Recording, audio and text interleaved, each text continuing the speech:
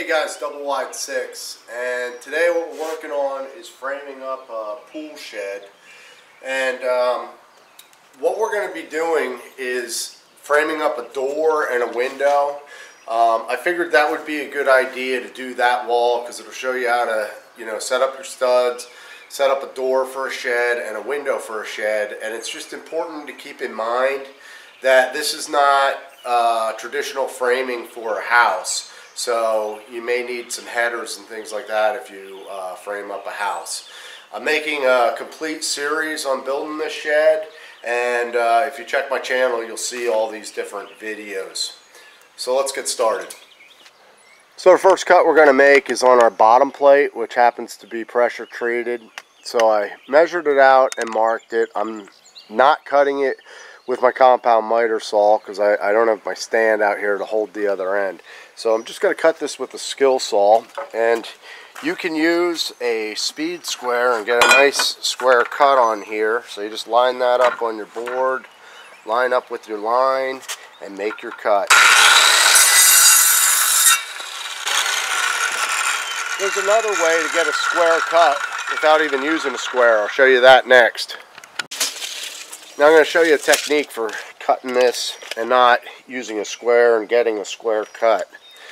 On your skill saw, if you look at the table, all you have to do is keep the table parallel with this edge of the board, and that will give you a nice square cut.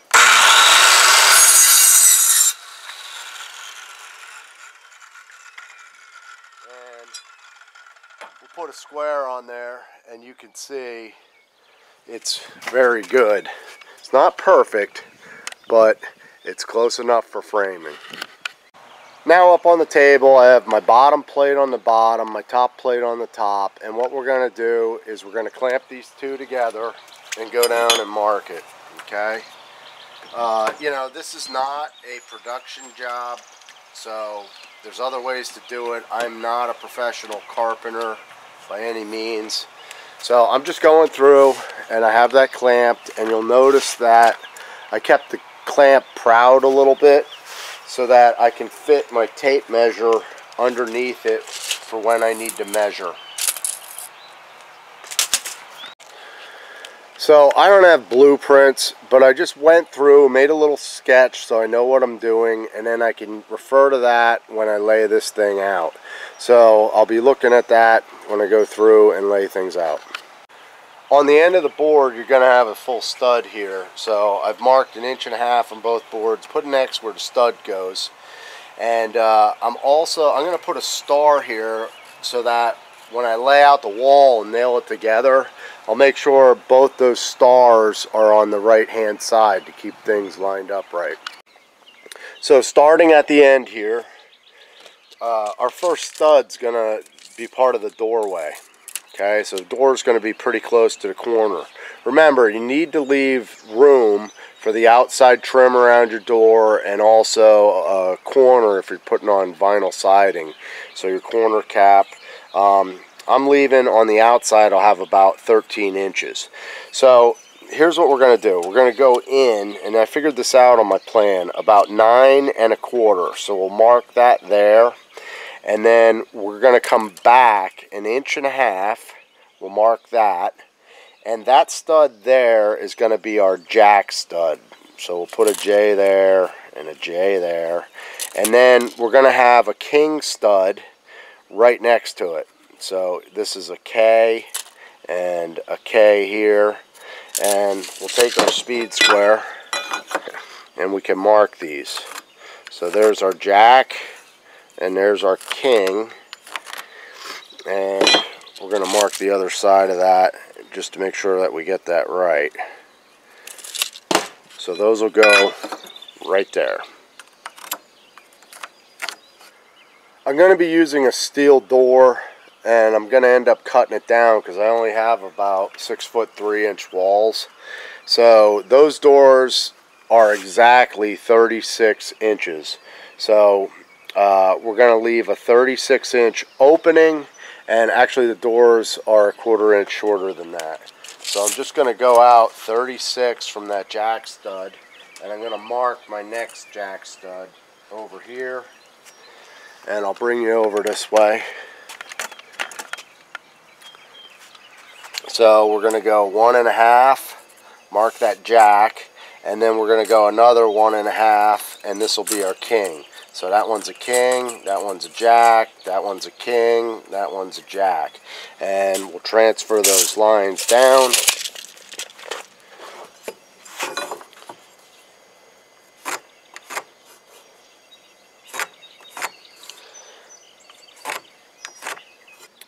So for this 36-inch opening, I've designed it so that I can take 2 studs and stand them upright like this, and that'll become my header. So we have our doorway laid out, and now I've got to start making sure that we have our studs on every 16 inches.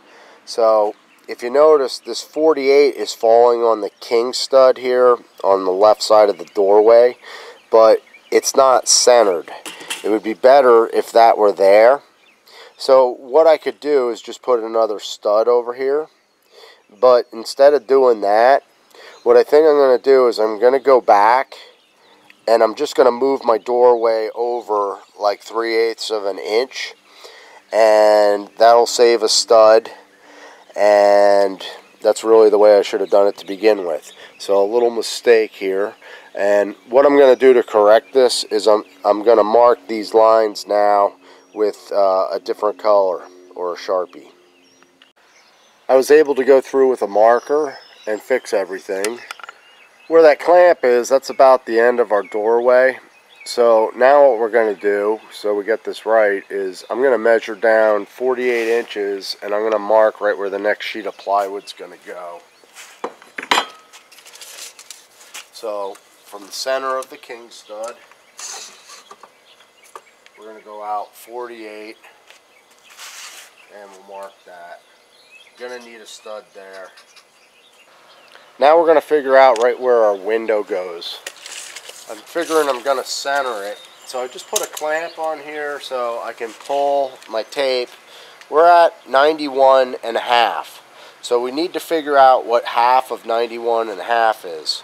So the way I do that is I'll take 90, half of 90 is 45, 90, add an inch to it, half of an inch is 45.5, and half an inch would be a quarter.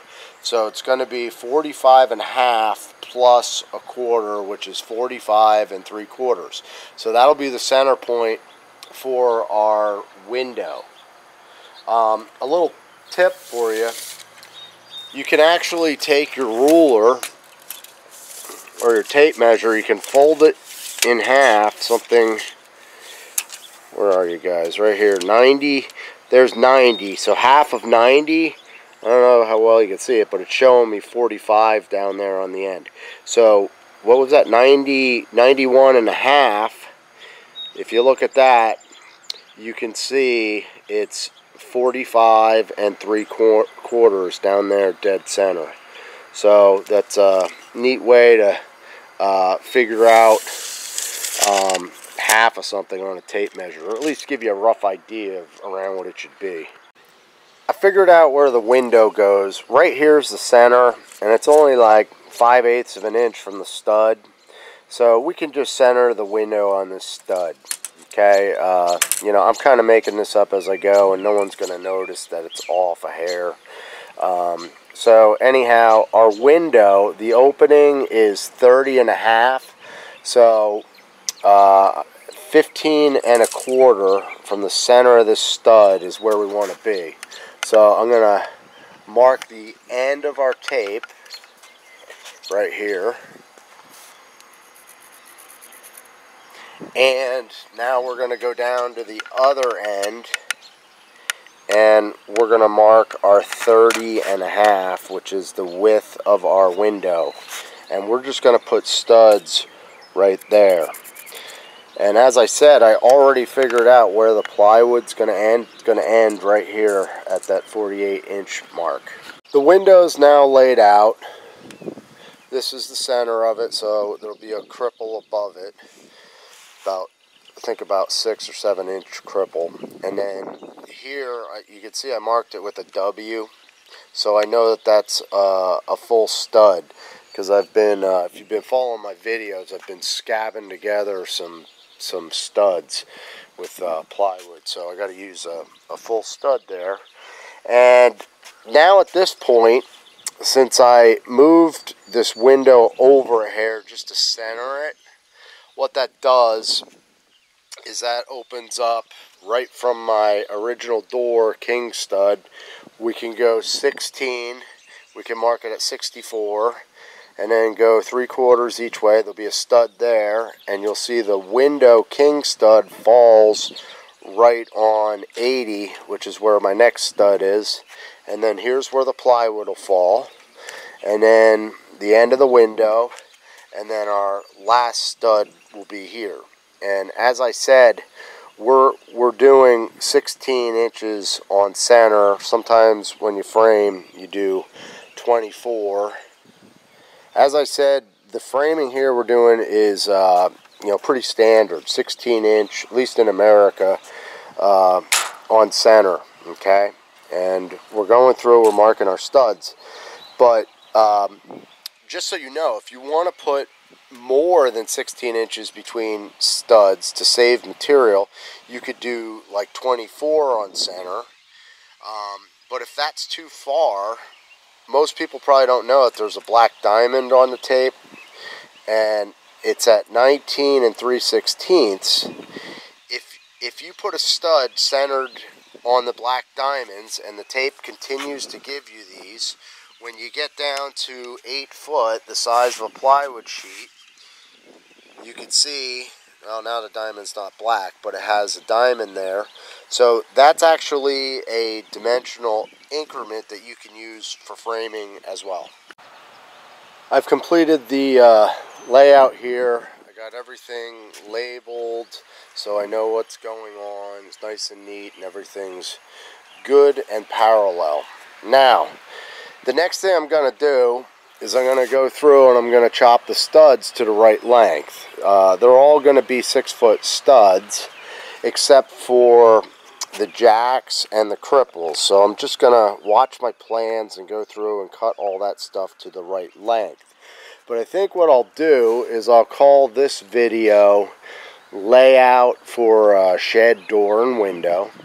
And my next video will show you how to nail this thing together and cut all the studs and that. So I'm going to end this one here. Hopefully you liked it and found it helpful.